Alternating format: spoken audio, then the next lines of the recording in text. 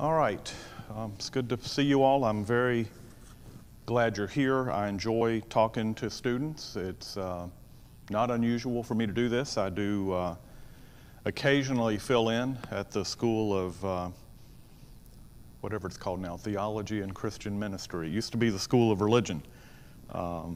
Sometimes I fill in there. Okay, I'm not going to call it that, but I'll have to think about that. After this talk, I'll think about that. Also, if you have any of you, I don't know if you are far enough along yet, been to England for the study abroad? But every year before the group goes to England, they come here on a Thursday, and I give them a talk on religion in Great Britain, and give them kind of an overview of Anglican liturgy. And then they have church with us, and then they go within a few days to England. So my point is, we are used to having students here. We have students here every Sunday for church. We have students in the choir. So we like to have an active relationship with Lee, and do. And I'm glad you all now can be a part of that. So let's pray before we start. Lord, thank you for these students. Thank you, Lord, for their professor. Thank you, Lord, for Lee University. And thank you, Lord, for the relationship that exists between St. Luke's and Lee. Help us always, Lord, to remember that we are all your servants, and we're here, Lord, to help one another and to be there for each other as we walk our journeys of faith. So bless, Lord, our discussion today, and I hope this is only the beginning of perhaps some new insights and new interest for these students and all of us. In Christ's name, amen. All right. I want to give a very informal talk to you. I'd like this to feel conversational. I will open it up for Q&A once I find out how long do we have. 1 o'clock. Well, you won't be here until 1 o'clock, so you're going to get a few minutes off today. But that means we're not rushed, so we'll have plenty of time for questions. Okay, so this is not a lecture, it's a conversation I hope we can enjoy together, very informal. When you walked in a few minutes ago, I don't know what you did. I hope you looked up, or at least look forward. This isn't that tall a building, but it's tall enough. But when you came in, whatever you were talking about, and where's Dr. Reynoso and all that, I hope your eyes just naturally went up. Whether you thought about it or not, hey, my eyes are going up. I don't know, I don't assume you thought that. But that's what this space is meant to do. When you come in here, this space is meant to speak to you. This is not the grocery store. It's important as the grocery store is. This is not the gym. As important as the gym is. This is sacred space. So this is not a multi-purpose building. Multi-purpose buildings have their function. It's great to be able to fit a space for a dinner, and then a concert, and then a lecture, or whatever. Multi-function spaces are great. But that's not what this is. And so from the time you walked in, the architect, whom we'll talk about in a minute, meant for your eyes to go up again, or at least forward, so that when you come in, you're not just sort of aimlessly looking around. If you were, that's okay, but the structure is meant to draw your attention up and forward, where you see the altar front and center, and then the wording, holy, holy, holy. Now those words fit anywhere in here, but they're placed there. And that's not an accident, because the altar in a church of this style is meant to be the focus of our attention ultimately. So the pulpit is here.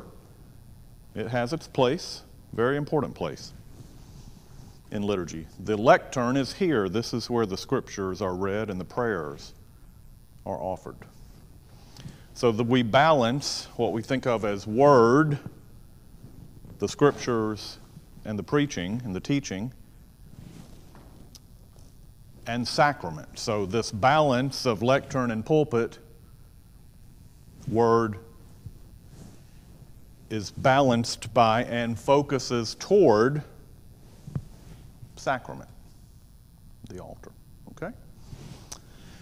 So the style of this building is what's called American Gothic or Carpenter Gothic, which sort of 1840 to 1870. And the whole point about American or Carpenter Gothic vis-a-vis Gothic is the work primarily was done in wood rather than stone. One of my hobbies is, over the years, I've been to 31 of the 41 English cathedrals, Anglican cathedrals. That's not bad, is it, for somebody from Tennessee? 31 of 41 is pretty good. It's a lot of Brit rail passes back in the day, a lot of train trips out from London or York or Salisbury or somewhere. When you go to the medieval cathedrals in England, you see Gothic. You see a recognizable relationship to this, except the Gothic is in stone. Even the roof is in stone, whereas this is wood. We had a lot of wood available in this country in the 19th century. So in a Gothic cathedral, you'll see amazingly intricate carvings in stone. And here you see it in wood. I'm going to invite you at the end to just walk around in here. And I hope you'll take the time to notice the detail in the carving. Just look at how detailed this chair is where I sit on Sundays. And notice that it's not just any sort of design, is it? It's intricate. And notice how even this, it's at an angle leading up. But just notice later on just the detail in the carvings and how much care would have gone into that. So this is not the first church property for the Episcopal Church. The original mission work was done in 1867, just after the Civil War. The mission was called St. Albans. Alban is the first martyr in Britain. And so the American Episcopal Church comes from the Church of England, so there's always back and forth. This lectern was donated from England, for instance. But St. Albans mission started here in 1867. For a time it met in the Presbyterian Church. The oldest church building in Cleveland is First Presbyterian. There is an older wooden church in Charleston, just down the road here. But the oldest brick church is First Presbyterian, and then St. Luke's comes along after that, this building, which we'll talk about in a minute. So I've got for you a church calendar, a real church calendar for 2022. People don't think so much anymore about the church calendar. We just think about the calendar, and we go to our phone and we find our date. I still have a paper calendar. I don't have a flip phone, so I don't do my calendar on my phone. Most people just go to their phone, don't we, and do our calendars. But for hundreds of years, there's been a church calendar, or sometimes called a liturgical calendar. And the church calendar marks off saints' days with red ink. The term red letter days will go out of use at some point, I suspect, because people don't look at calendars like this anymore. But if something happens the day you're baptized, married, confirmed, graduate, I don't know if you all would use the term or not. Somebody my age would say it was a red letter day. Somebody older than me would say it more than I do, because I'm not that old. A red letter day. Well, that comes from the calendar. Saints' days are in red. So it happens to be October, and so October 18th is in red. This is St. Luke's Day. St. Luke is remembered in the church or liturgical calendar on October 18th. And so on October 18th in 1871, a little girl named Nina Craigmiles was killed in an accident with a train. Her grandfather and she were killed at a railroad crossing. People weren't used to railroad crossings yet in 1871 here in this rural area. And so little Nina was killed on St. Luke's Day, and her family attended church here. And so the mausoleum that's behind the church, which is very rare for this area, the intricacies of mausoleums are not my specialty, but people who know say it's very unusual in this area. I mean, this is unique for a certain square mileage around Bradley County. The mausoleum houses Nina and a select number of people in her family. I'm just giving you a time frame, and then we're going to talk about the structure. So that's in 1871 when little Nina died. And so her parents decided to build a church in her memory. The church in Cleveland was still just kind of a mission, meeting where it could before the building of this church.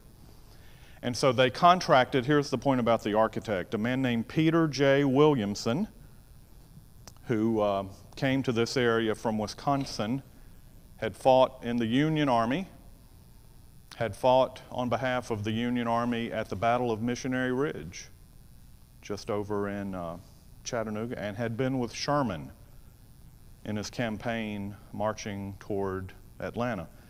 Peter J. Williamson settled in Tennessee after the war. And you can Google Peter J. Williamson, architect, and it'll come up very easily. He's worthy of Wikipedia.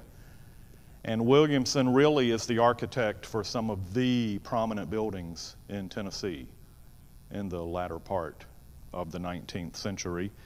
And there's a segment on the article about him that says National Register of Historic Places that are his buildings, and St. Luke's Church will come up as one of the 7 buildings that are on the National Register that Williamson designed. So the family went to the best architect in Tennessee, is the point, to design a church that would speak to the sacredness of God and would honor the tragic death of their daughter. A man who worked for Peter Williamson designed the Grand Ole Opry. Williamson himself didn't design it, but a man who worked for Williamson designed one of the great buildings in Tennessee. But certainly many other buildings are attributed to Williamson. So the groundbreaking happened on August 5th, 1872. The cornerstone is set October 2nd, 1862. And I'm not just throwing dates at you. They built this church within 3 years. From Nina's death to the first worship service in here was December 28, 1873. And that is Holy Innocents' Day in the church calendar. We remember the male children that Herod had slain in fear that the Messiah had been born. It's called the Feast of the Holy Innocents. And so just think about the relationship of what happened to little Nina and the theology of Holy Innocents' Day. So on December 28, just after Christmas, 1873, the first liturgy happens in this space. Just imagine a church that would have to have gas lights instead of electric. And even now, I think every time a siren roars by, or somebody on their motorcycles showing off what it can do out here, I think people in 1873 couldn't have imagined, what is that? What would they have heard? The clip-clop of horses in 1873. It's always interesting to me how quickly, easily, thoroughly, the noise out there comes through these walls. It wasn't built to keep out sirens and pressure washers. And some guy was pressure washing out here one Sunday morning several years ago, and you couldn't hear yourself think in here. The pressure washer. The church was built in a time when the noise would have been horses coming and going. But people have worshiped in this space since 1873. And then the consecration happened, the official dedication, on October 18th, 1874. Again, St. Luke's Day. So the dates in and of themselves don't matter. I'm trying to paint a picture for you of the tie of this church to the calendar. And the calendar, of course, in the end is just a set of papers. It's what the calendar represents, that there's a rhythm to the year. There's a rhythm to the church. And there's a time throughout the year to remember different people and different occasions. Okay? All right. So the font here comes from October 18th, St. Luke's Day, 1876. So this is a marble similar enough to the Carrara marble that makes up the mausoleum.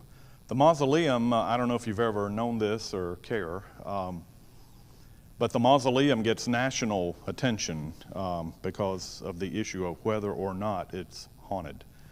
And you can Google St. Luke's Mausoleum, Cleveland, Tennessee, and all kinds of stuff, seriously, all kinds of stuff will come up. And people get off the interstate and come and check out the mausoleum. And not as much as they used to, interestingly enough, but the mausoleum gets national attention in its own right. We open it up on Easter Day, and so I do invite you to come to church on Easter Day if you'd like. And that's the one day of the year the mausoleum's open, and we put flowers in there, and it's a lovely part of our celebration of Easter. So one of the ways that churches are grouped, we can think of the Roman Catholic Church, the Eastern Orthodox churches, and the Anglican Church as having a similar theological and liturgical orientation. If you cared anything about the Queen's death recently, and the liturgies, those were Anglican liturgies. Those were liturgies of the Church of England. It's very interesting how many people are saying, in light of all those ceremonies, how beautiful the ceremonies were, how dignified the ceremonies were, how wonderful they were. And of course, I'm listening all the while. Is anybody going to call this worship instead of ceremonies? It was all worship. The service of the reception of the body in Westminster Hall, the ceremony that everybody said was so beautiful, was in fact a worship service. The funeral in Westminster Abbey was not a state ceremony, it was a service of worship in an Anglican church. And the beautiful ceremony at Windsor was again a service of worship. And so Anglican churches, Orthodox churches, and Roman Catholic churches have a similar orientation around two things. We have an understanding of what is called apostolic succession, that our bishops, our overseers, can trace their spiritual lineage all the way back to the apostles, and that there has been an unbroken chain of laying on of hands when bishops are ordained that goes all the way back to Jesus and the disciples. So Catholic churches believe this theology, Orthodox churches and Anglican churches. And we also have our worship life then centered on the Lord's Supper. Every Sunday, frequently during the week, multiple times on Sundays in most churches. And so the theology of connecting back to the disciples themselves and Jesus himself is played out in what we call apostolic succession. I grew up in a church that had the Lord's Supper 4 times a year and had a different theology of what was happening than we do here. So some of you may come from churches where you don't have the Lord's Supper quite so often. I want to be absolutely clear, I'm not criticizing that. There are many different ways to worship God, and we're all sisters and brothers in Christ. But each church has its own distinctive culture and theological and liturgical orientation. And so when you came in today, and again, I hope you looked up or at least look forward, what you're looking at is where our most important function takes place, the Eucharist, the sacred meal that Jesus initiated with his disciples. And so the altar is meant to remind us of the upper room and the table that the disciples and Jesus would have gathered around. The reason churches like the Catholic and the Orthodox and the Anglican, and there certainly are other traditions that have the Lord's Supper every week, but the 3 I'm talking about are the largest traditions. What we are proclaiming in the Eucharist is what we call it different things, but the theology is real presence. The Catholic Church talks about transubstantiation. But Anglicans and Orthodox and Catholics believe that through the Eucharistic prayer, our Lord's presence, which is with us right now, we think the Spirit's with us everywhere and all times. But we think that when we pray the way Jesus taught us to pray, the Spirit of Christ comes to us in what we call a localized way, that is, in the bread and wine that we consecrate as the body and blood of Christ. And so all the architecture, the big point we're trying to make today, is all of this architecture. We could look at the arches in the windows. We can talk about the ceiling. We can talk about the carving. We can talk about the colors. Why is this green and not blue, these hangings up here? But all of this, in the end, exists so that we can do this. Gather around the table and pray the prayer and have the Spirit of Christ come to us in the elements of bread and wine, and then we can share them with each other in continuity all the way back to the disciples. So again, that's the theology of real presence in the bread and wine. It's why people, when they get out of their pews to come to communion, they'll typically either bow. Some people will still genuflect. You don't see that as often anymore. But we do that to recognize that we're approaching a holy meal. We're not just having a reminder that Jesus had supper with his disciples. We believe that we're actually in continuity with that first Lord's Supper in the upper room. So you'll notice a light on up here in this vessel. In medieval churches with stone floors and walls, oftentimes it's a real candle. This is electrified here. But underneath, and you can get up later and see this, underneath that red vessel with the light is a little box. And we call that the aumbry, or it's called the tabernacle in some churches. They're synonyms. And in the box, in the aumbry or the tabernacle, are consecrated elements of bread and wine. And we take those to the sick and the shut-in. And if we need extra on a Sunday morning, we just open the box and get some extra.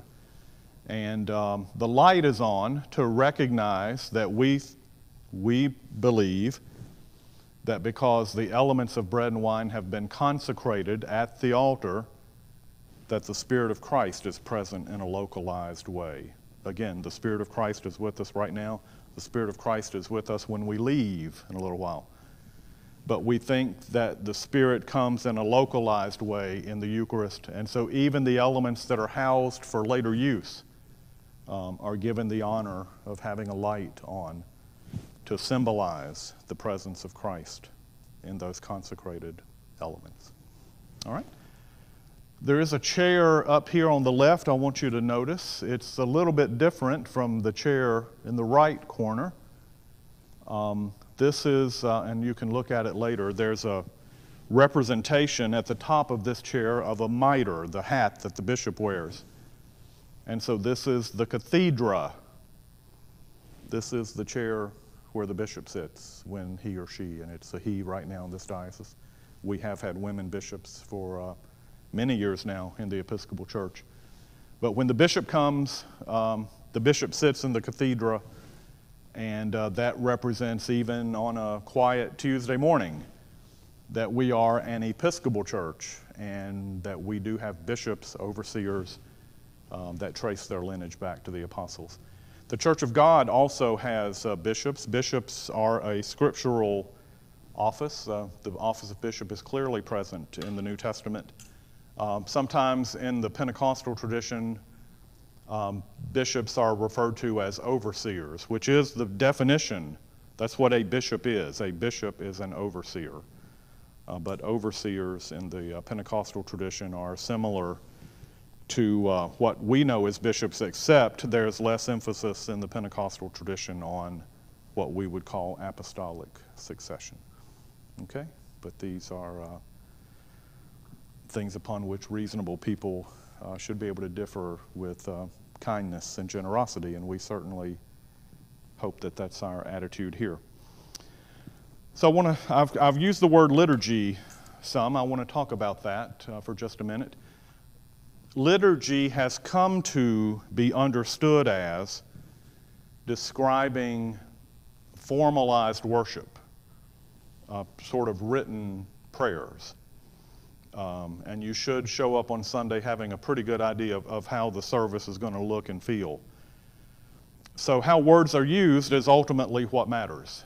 I have a friend who's a linguist with his PhD in linguistics, and every time I used to ask him about a word, he'd say usage.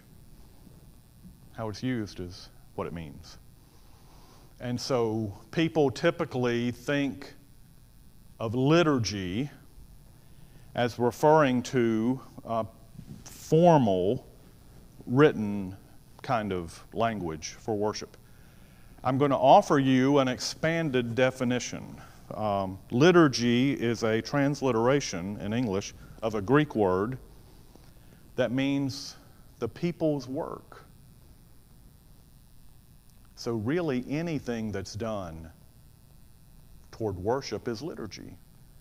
So North Cleveland Church of God, I would argue, has a liturgy in the same way that St. Luke's Episcopal does. It doesn't look the same, it doesn't feel quite the same on a Sunday, but I would argue that North Cleveland is just as liturgical as we are when you really press the definition of the word. But the word isn't used like that typically. Typically it's used to mean more formal worship. But I just want you to think in terms of just because a worship service isn't formalized doesn't mean it's not liturgy. The liturgy I grew up with was we started at 11 o'clock. The preacher said an opening prayer. There was a reading or two from Scripture. The choir did an anthem. We sang a hymn or two. We said some prayers that typically were led by the preacher. We took up an offering, of course. And then we had preaching. And then we had the invitational hymn at the end. And I would argue that's just as liturgical as what we do here with our Book of Common Prayer. It's the work of the people. But typically the word is used as referring to a more formal way of worship. What I want you to think about, though, is not thinking of formal as in any way less lively or less life-giving than spontaneous or extemporaneous. Just because something's formalized doesn't mean it lacks the life or that it necessarily lacks spontaneity. There's something different every Sunday here. There are elements of Sunday morning that have never been done before. a sermon that's never hit quite that angle, the interaction of the reader with the people. So it's different every week. But there is a sort of set way that we prepare for worship. And we think that that gives worship, we're free because we know the basic structure each week. We're free not to worry about, well, what's going to happen today? We kind of know what's going to happen in outline or in framework. But what happens in the individual heart is up to the individual and God each week. And we never know what Sunday something's going to click in a way that it never has before. All right, let's really talk about the building for a while. I do ask you to look up for a minute. Notice how the roof comes to a pitch. And notice, because this is American Gothic, not medieval Gothic, and it's wood instead of stone, just notice all that woodwork up there. Now imagine, if we could, flipping it so that what's up there were down here. And just think about all that wood coming to a point below rather than above. If we wanted to, we could use this roof to build a boat, if we wanted to. I'm happy to let it be the roof. But just think about the shape of the roof flipped, and it becomes the hull of a ship, right? The early church thought of itself as the ship of souls. And so we talk about the common area of a liturgical church as the nave. You are sitting right now in the nave of this church. We would not say sanctuary. Now, in reality, people are starting to say sanctuary. Some of our language is kind of going the way of the dinosaur. We're not going to let that happen here on my watch. We're going to still call this the nave. Not because we're being precious, or not because we're tied to language of the past, but this roof is shaped to remind us that if we flipped it and built a structure on top of it, it would serve as the hull of a ship. The ship of souls. The ship that rescues people from life without relationship with God. So you've entered through the narthex or vestibule. We'll talk about the practicalities of that later. But you are in the nave of this church. And there is a reason in American Gothic the roof looks like it does. It looks like the hull of a ship, of a wooden ship. Okay? Now, churches that are larger than St. Luke's, we actually have a little bit of a crossing. There's a building over here, a segment of the building called the sacristy, and the organ works are in a building over here. If you were to fly a drone above the church, even a church as small as this one, you would see that it's cruciform. This building is in the shape of a cross if you look at it from above. So I'm basically in the same position you are. If you could see through this organ work, you'd see that there's a bit of the building over there, and there's a little bit of it over there. If we suddenly were looking via a drone, we'd see the shape of a cross. And that's not accidental. Ancient churches typically were built in the shape of a cross to remind us every week of our Lord's sacrifice for us on the cross. So the term is cruciform, and even a church this size is cruciform, if you could see it from above. So this section we call the choir. And you may say, well, that's not terribly interesting, but the choir's not here today. Well, that's the point. The choir in a liturgical church is not just the people who sing, it's where they sing. It's a section of the church. So I would not call this the nave. I would call this the choir. So I sit on a Sunday in the choir, even though I'm not singing the anthem. All right? And then up here, this area is what we would call the sanctuary. So if I see somebody out in public and they say, you have a beautiful sanctuary, I don't say, well, you've got the terminology wrong. It's really the nave you're talking about. I'm too gracious to do that, right? If somebody says you have a beautiful sanctuary at St. Luke's, I'll say, thank you. Appreciate that. You're very kind. But we don't call this the sanctuary. This is the nave. This is the choir. And where the Eucharist happens, where we experience the presence of Christ in a localized way, where the elements that are already consecrated are kept in the tabernacle or the aumbrey. That's the sanctuary. It's kind of the Holy of Holies, if you will, looking back at the Jewish temple. Okay? So it's a special place. We know that as important as this is and this is, all of this and this leads us there to the sanctuary, where we'll experience the presence of Christ in the bread and wine. I'd like you to think about the pipes here for a second.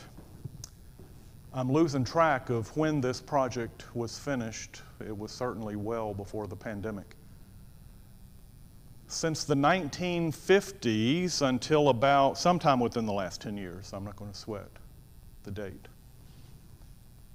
The pipes that were here dated back to the 1880s, and all the paint had faded. All you could see back then was a little bit of the yellow. The guy that oversaw this project, Dr. Krebs, by the way, on your faculty, Dr. Krebs is a Renaissance man. He can bake, he's a competitive cyclist, and he can tune an organ from the ground up. And he's a friend of mine. Matt Krebs is a great. Am I have Dr. Krebs? Okay. If you ever meet him, tell him how Father Joel says he's a cool guy. Okay? Matthew Krebs calls this Irish buttercup yellow. I did not know that that was a thing, but apparently it is a thing. Irish buttercup yellow. But you see the lilac, you see the eggshell blue. When we were renovating the organ works, the pipes had not been heard since the 1950s. They'd just been up there, gathering dust and fading, losing their color. So we shipped them up to the office, the factory in Ohio, who got back to us and said, we can fix them and paint them, but we can't guarantee them. They're so old and they're so fragile. We can't guarantee that you'll be able to keep it in tune. So the issue was, do you want to pay so many thousands of dollars to get a refurbished set of pipes that we aren't sure are going to work, or we can paint some new ones in exactly the same way the old ones were painted. And so here's the point. You may think, and I think some of our own people thought at first, what kind of color combination is that? Who thought that up? Well, somebody in the 1880s did. These are the colors that were here when those original pipes were brand spanking new. The style in the 1880s was to have multicolors. And, you know, the lilac and the light blue and the buttercup yellow. I think it's just beautiful. But these are new pipes, but painted exactly the way the pipes were painted when they were new in the 1800s. And how they were able to determine that, there are beams of light that people who know what they're doing can use that are so bright and penetrate to the point where you can see through 120 years of dust and grime and find the original color, and that's what they did. So if somebody walks in 2020 something and thinks, well, you know, what's all that, all those colors? That's how it looked in 1880. And so that's what we did. And so they're new pipes that should last longer than anybody alive. We should never have to worry about these pipes being unvoiced. but they bring back an element of this church's architectural, aesthetic appeal that had been lost for generations.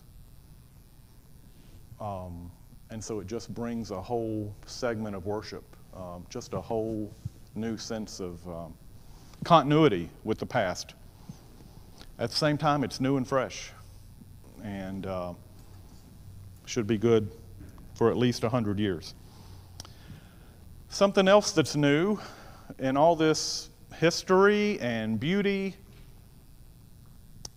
notice, if you will, please, there's a camera right there that's on right now. I'm pointing at it. I can see the blue light. And there's a camera back there. We started with one, and now we have two. This is the fruits of the pandemic. And we decided after the emergency was declared, we have to go online. I'm not very technologically savvy. Anybody who knows me will know. Somebody saw my flip phone on my desk one time in the office and said, "Is that a prop?" And I said, "What?" And she said, "I don't mean to offend you. I thought maybe that was like a souvenir or part of the decor." I said, "No, that's my phone." That's the phone I actually use.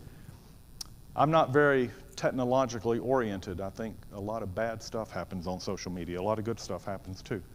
We knew that when the pandemic was declared, to stay relevant and to stay accessible, we've got to go online. So we started, Isaac Doty is in the bell tower managing this recording right now.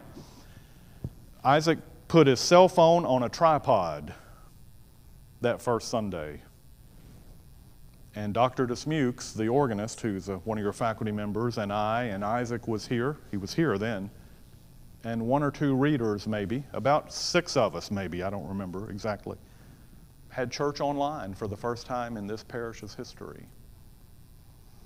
And so we graduated eventually from a cell phone on a tripod to 1 camera, and then we graduated to 2.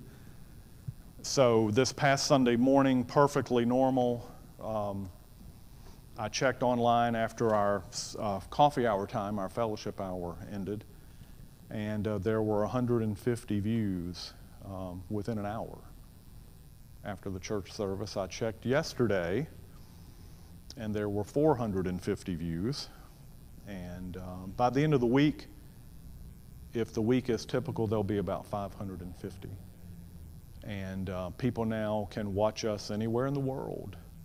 And so we've kept the historic space. We appreciate the symbolism that went into this building in the 1870s and 80s as it was being brought to its full completion. But this is not a museum. This is one of, there are 3 oldest Episcopal churches in East Tennessee. And East Tennessee, the diocese goes from South Pittsburgh up to Bristol and over to Copper Hill down here and up to Crossville. So one of the other pastors of one of the other 3 historic churches said to me at a meeting one time, "I feel like the curator of a museum.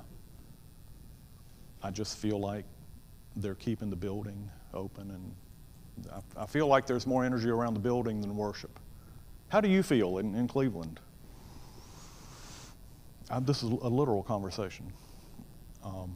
I said, "Well, I'm sorry that's your experience, because I don't feel any of that. St. Luke's is alive, and we're growing, and we're getting younger people in all the time." I said, I'm sorry that's your experience. Nobody would confuse St. Luke's for a museum. And so the cameras, I'm not just saying, hey, we're online. The cameras represent that we honor our history. It's important for us to know our history, the good and the less good. But we're also moving forward.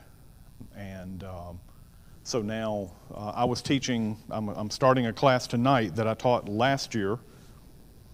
And I said, welcome to those of you watching online anywhere in the country. And then I said, well, you know, anywhere in the world for that matter. If you're outside the United States, glad you're with us. And so Isaac told me later, somebody commented in real time. I'm watching in South Africa live, a Christian ed class in Cleveland.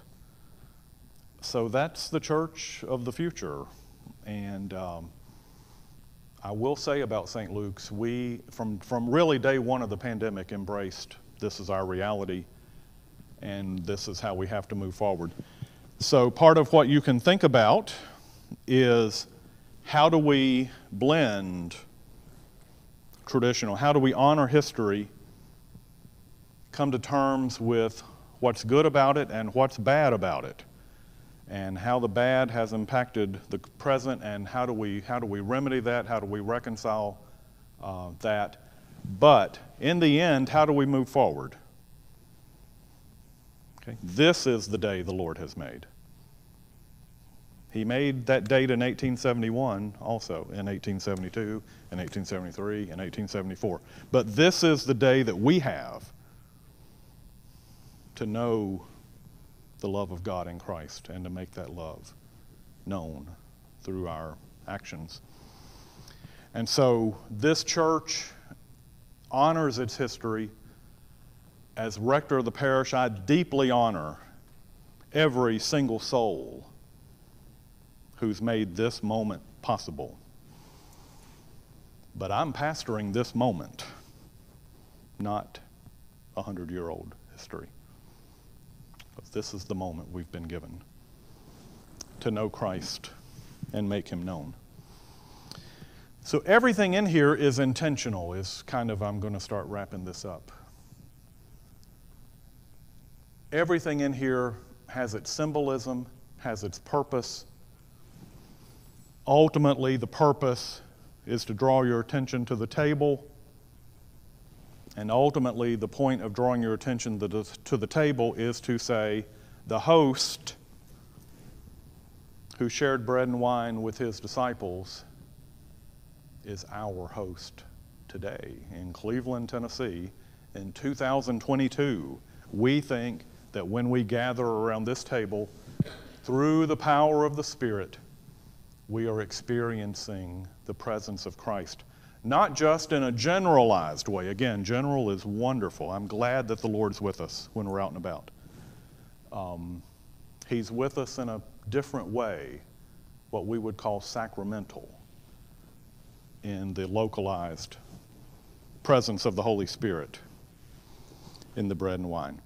The colors are interesting and should be noted in an art class. We are in what we call the season after Pentecost. And so this is the time of planting and tending and harvest, ultimately. And so the colors are green at this time of year to symbolize growth. We're meant to grow in our understanding of Christ all through the year. The next major season change will be Advent in December, or late November it can be.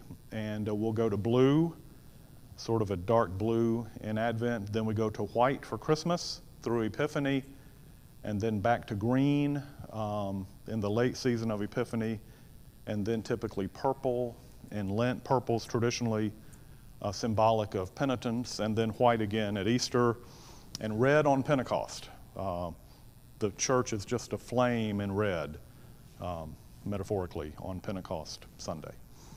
Okay? And we have different paraments that we can change out through different parts of the year. I was in a church recently, larger church than this, to their credit, and which is great. It's a very modern building, and it doesn't look anything like this. And it really is a multi-purpose room, and good for them. I mean that sincerely. You can do a lot with a multi-purpose room. I was attending a fundraiser that night. It was not a church event. There was music. The music was not sacred. It was kind of even edgy at times, and sort of Nashville. And so I'm sitting in a church listening to music that really has nothing to do with church. And I thought, wait a minute, what's going on here? I wasn't offended. Please don't get me wrong. I was not offended. I wasn't being prudish. I thought about the space.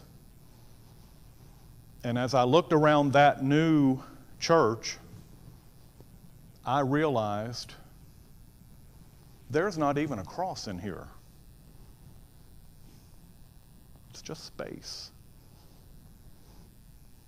I mean, there's, there are instruments, and there are microphones, and there's color, and if I looked around, so there's not a cross in here. This is just space. Now, space in which the Lord can be known. Please understand that I know that. The Lord can be known anywhere and experienced anywhere. But we have a choice of how do we want to worship? Do we want to worship in space that's flexible and big? Or do we want to come through the door and experience something that tells us instantly, this isn't the grocery store. We're coming back to where we started. This isn't the gym. This isn't the parish hall. The parish hall's over there for us. We'd love to have you over there sometime. We'd love to have you after church and get to know you. This isn't the courtyard. The courtyard is beautiful over here this time of year. We've got an academy that meets now here on weekdays. We've got students over there in the education building. All of it's important. But this space is different. It was envisioned to be marked off as holy, as set apart. And so the parish hall is vital to us. The education building is vital to us. Tending creation in the courtyard is vital to what we do. But in the end, we do all of that to do this, to experience the presence of Christ in worship. And then we're sent back out each week to show that we really believe through our actions what we verbalize in here on a Sunday morning. So this is not an auditorium. Auditoriums are wonderful. You can do a lot in a multi-purpose auditorium. But this kind of space brings us, if we will let it, to I would argue, at least we have a better opportunity to have a deeper experience of the presence of Christ in an intentionally holy space. And I'm happy to introduce you to it. I am not here to evangelize you, and I'm not. I do want to say that we are in worship here on Sunday mornings at 8 and at 9:30 and 10:45. We have 3 services on a Sunday morning. Most of our students come at 10:45. We have students each week, as I said earlier. There is a student-led evening prayer service on Wednesdays at 5:15 in here. And it's live streamed, but it's also in person. And so students between Lee and Cleveland State lead worship on Wednesday evenings at 5:15. And then on Thursdays at 12:10, we have a brief service of Eucharist in here that's very similar to Sunday, but without music, and a little bit shorter sermon, and just a little bit less formal. So there are several minutes left. I'll be happy to field any questions, and if I don't know the answer, I'll be humbled by that, and I'll go look it up after we meet. If I don't pretend to know everything about this building. But liturgy in general, church architecture in general, if there are any questions, I'd be happy to field them. Or Rondell, if you please, you're the professor if you want to. I'm curious if they have questions. Or if you want to add anything. It's okay, I don't typically ask questions when I'm at a talk, but I hope I've whetted your appetite either to come to worship here or at least to come back and enjoy more time here. Yes?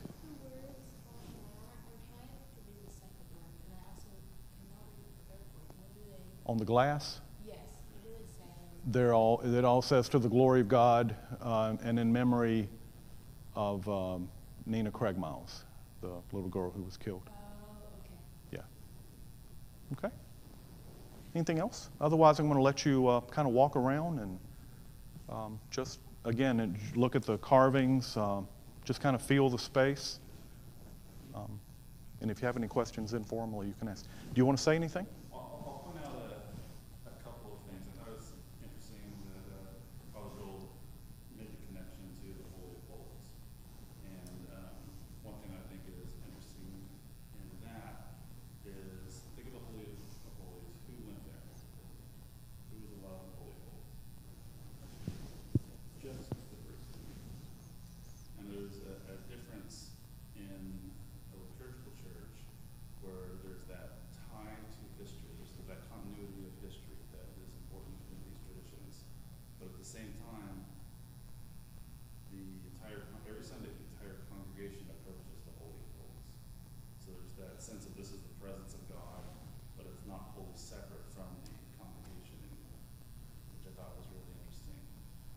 so I'll admit this is the church I go to, and we did a teaching series, I guess over the summer, on stained glass in here, which was interesting. I've been looking at the stained glass, but in context of some things that you thought about and seen, I thought that stained glass up there was really interesting.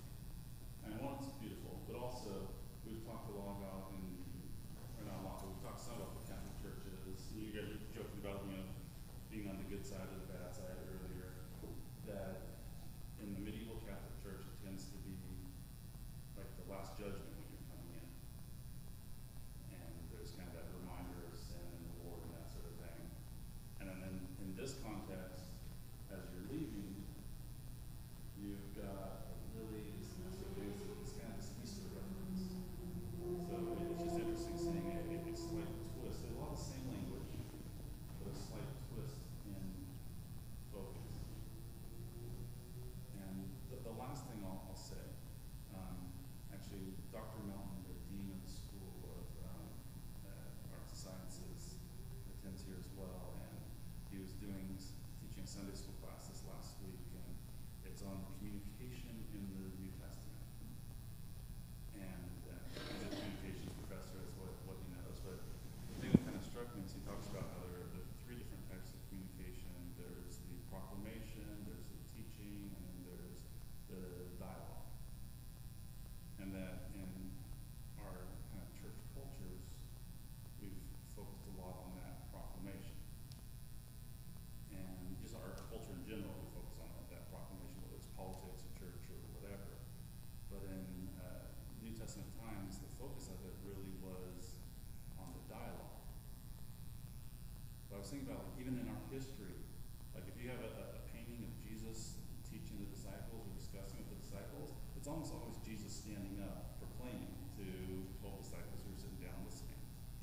And I thought that was kind of interesting. But in this church, and we've talked about how the architectures of different churches are affected by their theology. In some churches, especially evangelical traditions like Real Baptist, up until I came here in 2019, I'd always been Baptist. There's always the elevated pulpit in the middle, focus on proclamation. Whereas here, everything's centered around the Eucharist, or centered around table, which I think is an interesting kind of shift in focus from just the proclamation of the word, which is important. It's done in churches like this every Sunday, but to that kind of relational dialogue around the table.